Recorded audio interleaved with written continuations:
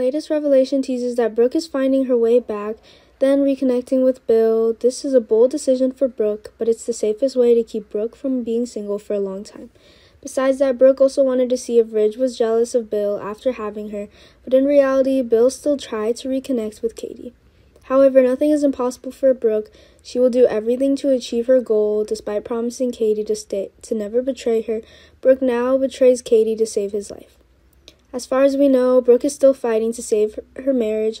Taylor has a strong advantage because Ridge has recently developed feelings for her. Brooke, on the other hand, was dumped. Not only that, but Ridge accused her of being the one who called CPS. Brooke realizes Ridge doesn't love her anymore, so Brooke decides to back off. Brooke will sign the divorce papers, and she will also find joy in herself by drinking with Bill. Brooke knows she needs a man by her side after leaving Ridge. Bill is her best choice.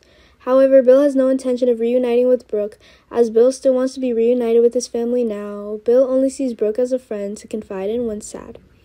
But Brooke's charm can also make Bill change his mind. Will both go overboard.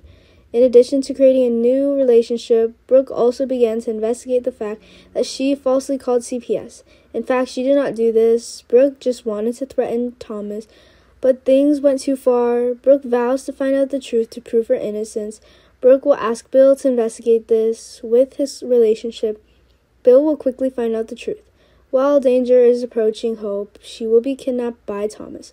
Of course, Hope didn't expect this to happen to her either, but Thomas had a relapse of his illness. He continues his unrequited love affair with Hope. However, much bolder this time, he kidnaps Hope and forces her to live as a family with him. It is this perverted mindset that will land Thomas in prison.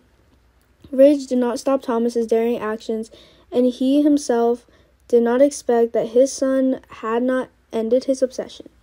Ridge always wanted Thomas to have a healthy life and find a good woman. However, being alone for so long caused Thomas to have bad thoughts. Will Ridge find hope and save her life?